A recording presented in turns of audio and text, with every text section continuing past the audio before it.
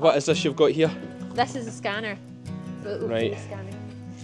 It reminds me of the old Spectrum console we used to get. It is. See that big flickering bit there? That's the heart, okay? Okay. So then we go back 1 rib space from the heart, and that bright white line at the top is the surface of the lung. Okay. So you want that to be a bright continuous line. Just a rotten foot, so it's going to need treated for its foot. Now, these haven't been in for a couple of weeks, that's the bother. And of course, it's that old chestnut. It's like when you drive round them, you might see the odd lame one, but do you worry it to death for the dog to catch it and give it antibiotics, or do you say we'll get it next time it's in? And then something like this happens.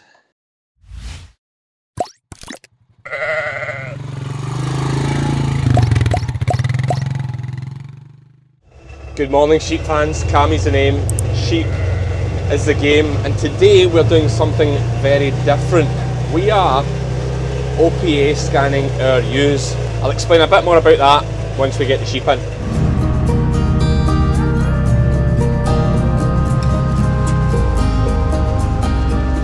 Got distracted by a phone call, so the sheep are all of a sudden in. Let's get a look at it, girls. We haven't seen the mums for a while. That'll do, Spot. Come here, guys. That'll do, Fern. Come here. Good dog. You're okay. You're okay. Oh, I know. Come on, let's walk up the side quietly. Let everybody see the ewes. Lamb that's snuck back in. So, mixture, cheviot meals, Scotch meals, some homebred, some bought in. Real mixture. A lot of tag colours. Bought in a long time ago. They were £77 as ewe lambs. I think it was 77 or 67. £77 I think is ewe lambs, that Gimmer. She's done me well, that was 4 years ago. She's done as well. Right, guys, come on, that'll do. So rather than me explaining what OPA scanning is, we'll just wait for the girls to get here and they can explain it. So like as you're rough and ready working there, what is this you've got here? This is a scanner for OPA scanning. Really? It reminds me of the old Spectrum console we used to get. It is. Before your time. What age are you? 29. Yeah, before your time. Just a kid. Just a bairn. Ebenezer, what age are you? 34. 34? Right, okay. I am also 34. What year were you born? 1990. I believe you then. You passed it. You passed it. Good man. The life's been better to them in Nigeria. I've had a hard life. She's saying I look older. I look older. But the better genetics, you maybe don't get grey hair as early as I do. No. What's the Nigerian hairlines like? Better than the Scottish ones? Mine. It's going. Yeah. Bad genetics over here. Bad genetics. So we're joined by Jenna from Avondale Vets, and we've got Ebenezer here who is over studying to be a vet, or you're just get your final exams to do. Yes, to get my license and stuff there in the UK. And then you're going to stay in the UK and vet here? Yeah, of course. In Scotland, obviously. Of course. All the best livestock up. Most of the OPA's up here, so. True. If that's your interest, this is where you want to be. Yeah, so we're OPA scanning today. What is OPA, Jenna? Ovine pulmonary adenocarcinoma. So it's a contagious lung cancer of sheep. Yep. So. And it's quite rife at the moment, is it? Or how would you describe it? We think so, yes. Well, the purpose of it, we're doing a project with Morden at the moment, and the purpose is to try to find out how much of a problem is OPA actually in the Scottish flock as a whole, because right now we don't know. We obviously know it's a problem in Scottish blackface sheep, but is that just because most of the work's been done in blackface sheep? We don't know. It's probably in other breeds. Well, it certainly is in other breeds. Yeah. I think it's not specific to blackies. I think sometimes blackies get tarred with this brush of. Definitely. It's the blackies, they but get the bad name. everyone. But yeah, we just hope through the project we can kind of prove it is in other breeds, and then hopefully the government will maybe let us do a bit more investigating of various other things to do with OPA. So we'll see. So one other, I take it you're thinking like it'd be good if they give you some funding for testing. I think there just needs to be more work done for testing, vaccine, but who knows? Okay, so you think there could be a vaccine for it? Well, we don't know yet. Someday. There's probably not enough work done. My understanding of it is like, if you test for a few years, you can clear it out. You can. You can clear it, or you can certainly reduce your levels. And you're okay. Yeah. Okay. Well, I think we might have some, just because last year we had a couple pining, some fluid from the nose. It might have just been your traditional pneumonia. Past it might have been, but we're about to find out.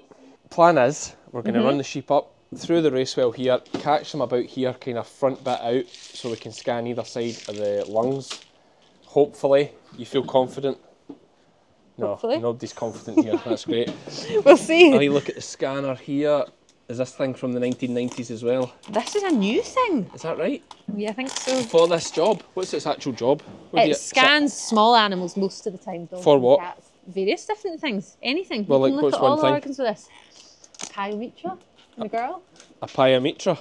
A Okay. wound infection. All right. Okay. There we You go. can scan anything with an ultrasound scanner. It's cool. You can Right, scan okay. lots of things in sheep as well, but it's made for dogs and cats. It's not very Right. What else portable. could you scan a dog for? I've got 3 dogs. Kidneys. Check the kidneys while we're Check here. his kidneys. We'll Check anything. Meg. We could check Meg while she's here. Eh? Hearts. Check hearts. Right. Well, Meg's like 13, so like we could give her a quick Give her everything. scan. Aye, may as well. Right. Let's we'll get some sheep girls and we'll try it. How many are you gonna do? How many think you're gonna do an hour? I'd usually be looking to do on these maybe 200 or 300 an hour. So No, nothing like it. No. If Phil Scott was doing it, you'd get 150 an hour. He's fast, but Okay. me, not so many. Right. What are you thinking? What's your target? I hope. It's not about the speed. I might hope we add. could do 60 an hour. 6 an hour, so about here in wait a 4 minute. hours. Yeah. Time for lunch. Perfect. Oh, I hope we can be quicker than that, but we'll No, see. that's good. We'll see. Right. So I was going to manually catch them. Yep. So they can be a bit further So I can forward. get them, because the eyes will catch them too soon. So right, I'm on manual catch, manual release. Let's open that. Right, before she jumps, right. How far you want? A wee bit further forward would be better. That's perfect. Yeah, I think Wee bit. wee tiny bit. We'll get that. Calm down, girl. It's all right.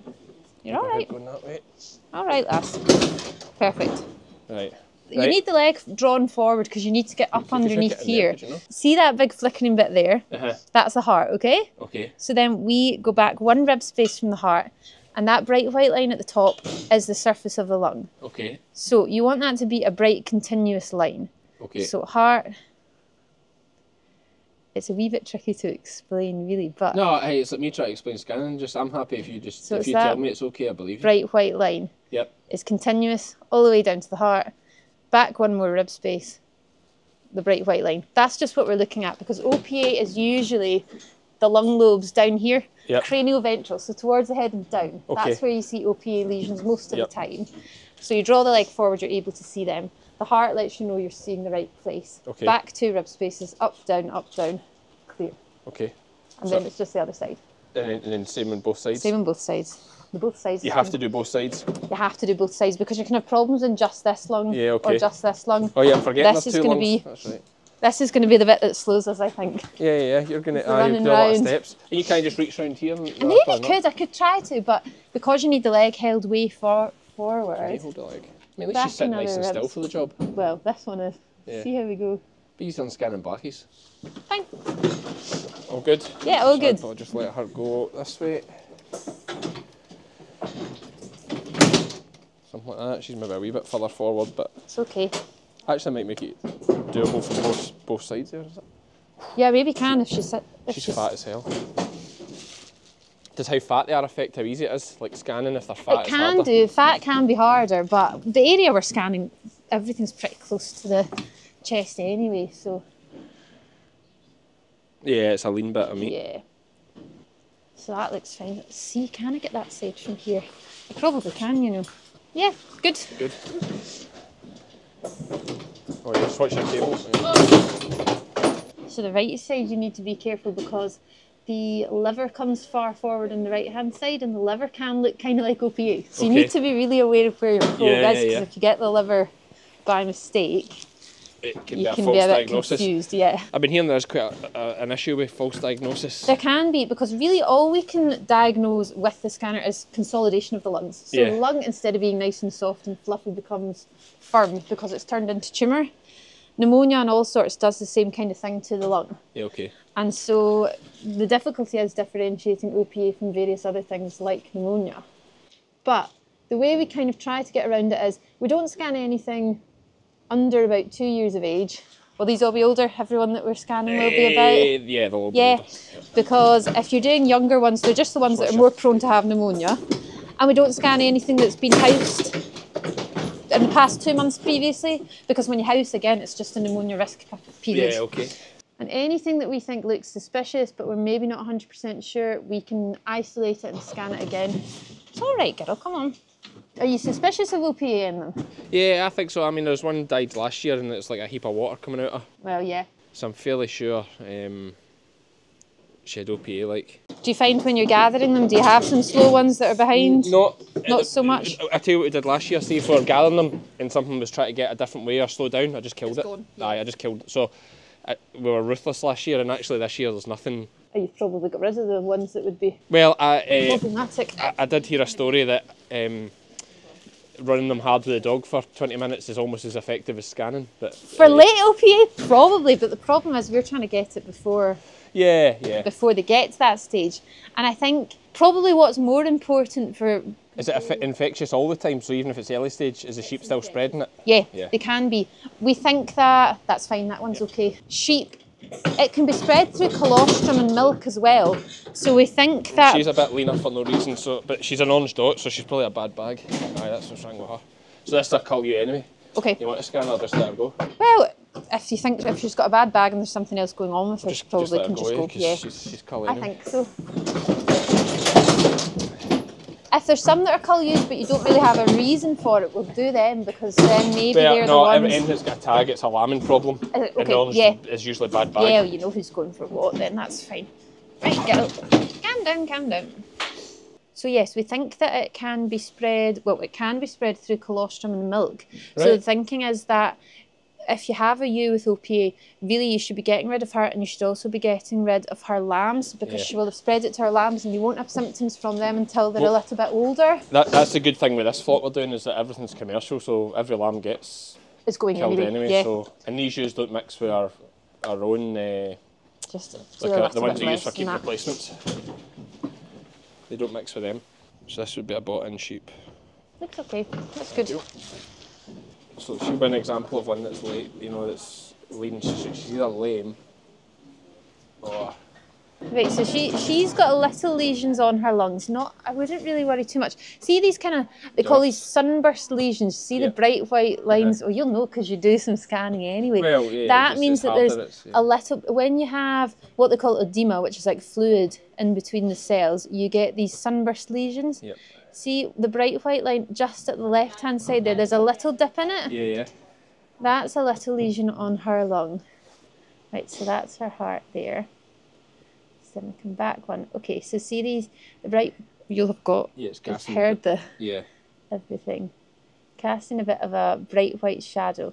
That's a little fluid in between the tissues and the lungs. And then that little dip, very small, but there's a little dip in the white line to the left-hand side there. Yep. So there's a little something on the surface of her lung. Again, it could be pneumonia, it could be just something if she's had a problem when she was younger, not necessarily OPA, but she's probably one that if you were wanting to scan again, you would get her checked again. Okay. Check her other side. Yeah, should we be... if you want to put a mark on her, should we jag her? To. Well, sometimes it can be pneumonia, so yeah, what we often do is treat them for a few days with antibiotic. I mean, she's leaner than I would expect. Yeah, we'll see what her other side looks like, because sometimes, yeah, see the same again, you've got these sunburst kind of lesions. Would you give her Draxon? Yeah, you can do. A mil? 2.5 per 100, so... 1.5. 1.5, yeah. Which should be... 2 maybe 70 even? kilos. You give them as much as that? I'd rather they had a wee bit more than a wee bit less, enough. Absolutely. You're not paying for it, so I understand. Well, I know you're choosing Draxon, that well, it works, I know it works. It's into the muscle, isn't it? Into the muscle for the sheep, yeah, it is. Right. So yeah, she's got the same sort of thing on the other side. So we'll sec. see how she goes. Do you want to put a mark on her or something so you can pick her out? I'll make her OPA mark. I'll make it a... Yeah, confused with let's do something else. in the lung. That's what I'm worried about if I put them in tucking groups, but not right. That's anyhow. I need a rear tag number for 00481. The herd watch later. Let me write on here. And that ties in because she's lean, like. Yeah, it does. So these were kind of horrible ones we bought.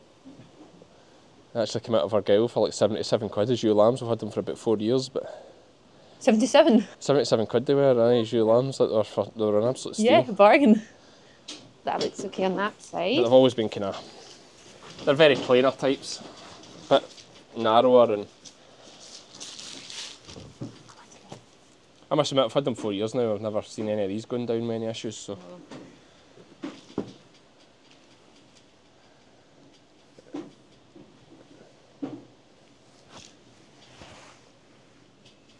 That's right. It's relaxing. This one looks good. Good. 77 quid well spent. Look at all the fluid coming out here. Oh, what's this? look at this here. Uh-oh. There's the thing. Oh, so lots of fluid coming out her as she's been clamped. Yes. Straight away. Potential. In fact, I would say she'll be getting culled no matter what you tell me here. I think so. But if you want to hold that just girl. now, Tina. So anyone just listening to the audio, there's a sheep come in here being clamped by Tafari. Another great. I mean, there's loads running out her just now. So one great thing with the Tapari, I suppose you can argue in this point now, is as it's clamped here, it's basically showed the symptoms for us. Hopefully, I say hopefully it's not, but I would. So see straight away those bright lines. Yep. Look at that. Wow. So we've got the white line, it's not continuous, we're dropping down here. Yep. This is an area of consolidation, so an area of tumour in her lung. Okay. And the bright white lines, you get these bouncing off where the fluid is in between the cells in the airways. Okay. So, yes, that's an OPA. There we go. We got Right. one. We've Right. got one. So. I'll have a wee look at her other side. Just Aye, because absolutely. I'm just going to put a big line down her and pull her out to the side that's here. an advanced case. I mean, obviously, but that's a big lesion. So what we're trying Well, look to at the amount of pick up- fluid. She's Exactly. at death's door. Poor So girl. she'll be. We want to be able with scanning to pick it up before they get to this stage, so they can go, because they're very infectious at this point, and well, they're infectious the entire time, but if we can pick them up before this stage, it's very good. Yeah, so you see the fluid just running out there all the time. The bright line at the top is not continuous, there's little lesions in there as well, so nothing as serious as on the other side. This is an OPA sheep. Yep. Okay, right. All I'll right. just get a hold of her and we'll pop her out. I want to pop her out here and then keep her in here. Right, just let her go, Tina.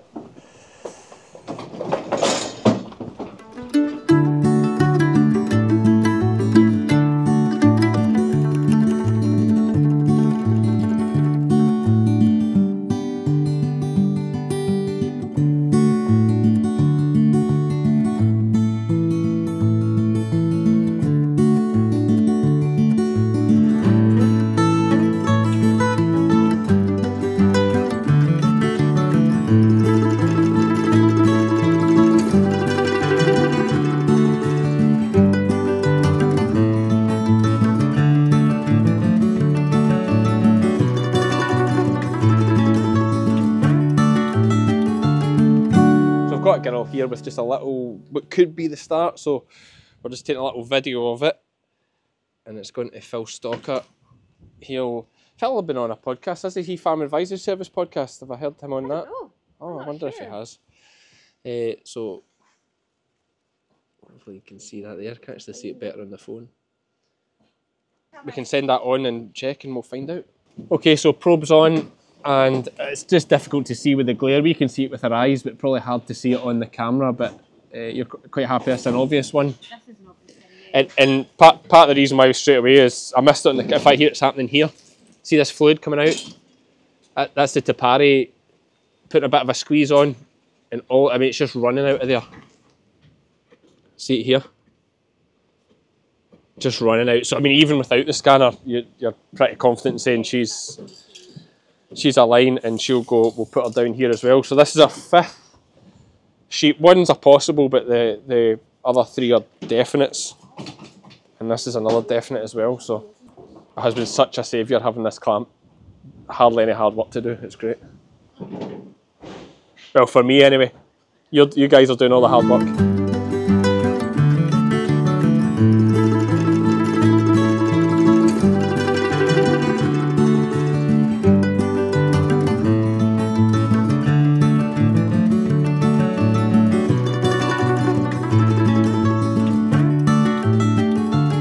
So Jenna, we're finished. I appreciate your efforts there. Oh, thank you. It went not too bad though. It was okay, yeah. It worked very well with the Tapari. Tapari. Yeah, the Yes. Tapari, yeah. Give them a Very good good shout with out. Tapari. Good, keep them sweet. For me it's bad. For you it's good. We found some. Yeah, it's good that we found some. We don't want to find some, but at the same time, When you're making a video about it, you do want to find some Yeah. because it's like... I want to demonstrate what it can be like and show you that we can find them on scan. So yeah, and I feel quite vindicated because, like as I say, we thought we had the OPA, we had obvious symptoms. yeah, we did. With the fluid in previous sheep, and now we've seen, and you've seen it here on this. I mean, we couldn't have got better footage of the most obvious symptom of OPA. I think. Tell me if I'm wrong. No, you're right. Is that bucket loads of water freely running from them, like. And it's one thing we'll need to watch in future with this Tapari clamp, that it's great actually for showing you the symptoms. It is, yeah, it's good. You know? It was very helpful. It might be a bit, you know, that little squeeze is all we need to get some of that fluid coming out there. Yep. And then when you put the probe on, I mean, I think Obvious, there yeah. 2 or 3 obvious symptoms, and there's 2 that we didn't see any fluid. Yes, a couple that were suspicious on the scan, so we're just going to get them double checked. And then And what do you want to do now moving forward with these 5? You want to speak to Malden and see if they want them? Yeah, we'll at least want a couple of them. Okay. So if you're happy, we can buy a couple post-mortem just to confirm for sure. Yep. Because as much as, well, the fluid out the nose is OPA. Yeah. But the other couple, there's various things that can cause lung problems. So we want to be following up to check that what we're seeing on scan is correct. Just to be sure we're doing it. So we'll follow that up obviously, and we'll let you guys know how that goes and follow the whole story. Jenna, thanks very much again. Thank you. Hopefully this is good, guys. The email address is on the screen here. If you want to get in touch with the team that are doing the OPA scanning that might be available in your area, I guarantee there are some of you watching this who have seen those symptoms in your flock. And you might be, maybe like me at first when I seen it, is like kid yourself on that it might just be something else. Yep. It'll be something, it could be something, might just be pneumonia, might just be something else. But I suppose you can only kid yourself on so long until you actually have to do something about it. Culling hard is a big thing as well. We spoke, you know, obviously I'm saying scanning's a great thing, but also there's that route of if you're ruthless, you know, if sheep aren't wanting to run and want to lie down and with no obvious reason. If they're not keeping up with the rest of the flock, that can be a big symptom. Obvious respiratory issues, like Matilda with the one coming up, she said this is the next one because it's heavy, raspy breathing is another thing. Poor condition. Yep. And arguably that could be... It could be various things. But they should all be culled. Yeah, well, they should be culled. The good thing to do is get in touch with your vets and try to get them to look at some cull ewes every year before they go away. Okay. You can pick up lots of these iceberg diseases when you're doing that, so it's definitely worth doing. Good, very good vet answer there. We'll finish on that. Thanks very much, Jenna. Thank you. Cheers. Now we've got to footbags them all.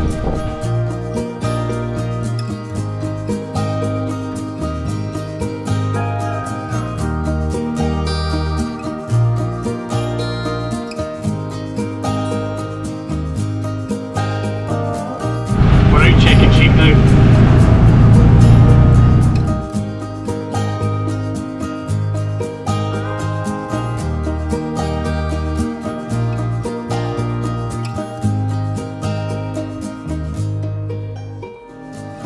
Terrible winds we're getting, sheep all foot vaxxed. We're out doing the rounds and we have spotted sheep here with fly strike. Sore foot, that's what's happened. That's how it starts. Too many lambs going lame now all of a sudden. Another benefit of selling lamb store.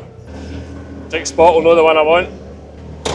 We can just drive for a minute or two till it gets a bit more tired. You see the wool coming out its side there, clear fly strike.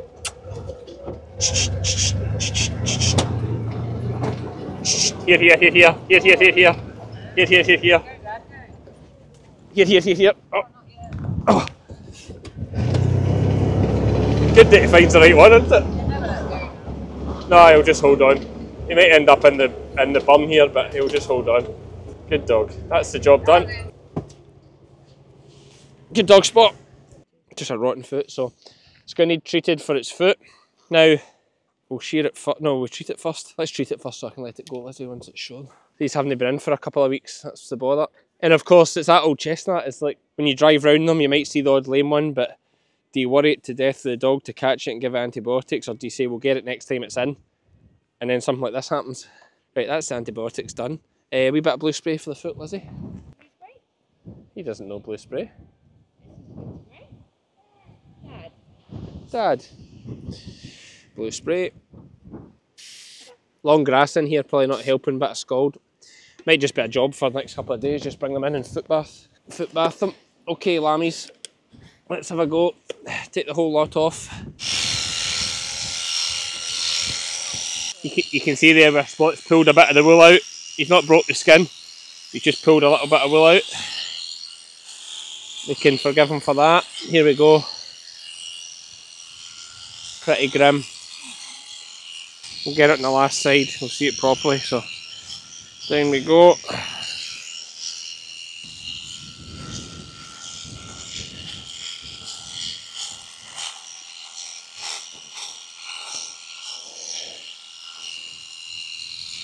So you can imagine the irritation. The lamb's actually nibbling at my leg here because it's bothering it so much. You imagine the irritation on there, on the skin. All those maggots. Now, a lot of people just think maggots only eat rotten flesh, so that's a common misconception. Because the maggots out of the green bottle eat into live flesh. Next up, a wee bit of crowvet, was it? You see them there.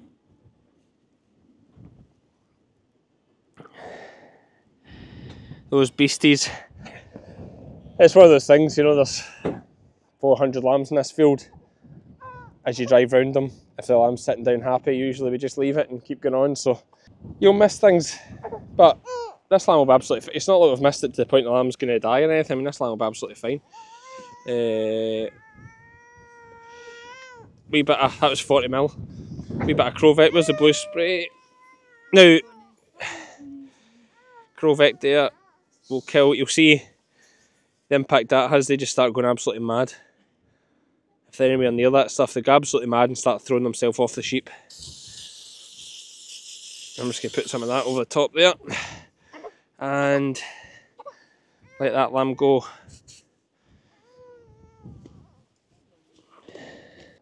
Job done. Well done, Angus. You got the blue spray. Right. So we're just jumping to a little conclusion piece about this video. OPA is a terrible thing. It's not the end of the world though. I mean, it's rife. It's all, you know, it's rife in many, many sheep flocks, and hopefully there'll be some people here watching this and seeing the symptoms of that sheep and putting two and two together for the first time and realising maybe they have OPA and time to start culling hard. It's not a big deal in a commercial flock like mine, so it's not such a big deal to have it in the Scotch mules. It's not great, but it's not such a problem because all the progeny, all the ewe lambs off of these ewes will be culled as well. The tricky thing gets when you're keeping ewe lambs off of an infected flock, because as you know, we've discussed, it is passed over in the colostrum, so we don't have to worry about that. We can cull hard and cull anything that doesn't look right, and we'll get on top of this within a couple of years. I'm fairly certain of that. I'm not too worried, especially if I stop buying in stock from other places. We'll get on top of it fast. And touch wood, we've seen nothing in our Cheviot flock, and we keep them separate. So, and our Clins as well, they're kept separate too. So, we stay positive. There's more to come from this. There'll be post-mortems to come where you can actually see the lungs in the post-mortem and what you're looking at. And a couple other interesting post-mortems as well. Never waste a sheep. As Ben Strugnall always says, you should always cut open a sheep and have a look inside, even if you're just checking the livers to see if there's any fluke about. So we'll talk a bit about that in future vlogs. But thanks for watching this one. Just try to be honest for you guys and show it as it really is. We don't try and hide any issues we have. It's farming, it happens. There'll be lots of people out there in a similar boat to us. We stay positive and we keep pushing forward. Cheers, folks.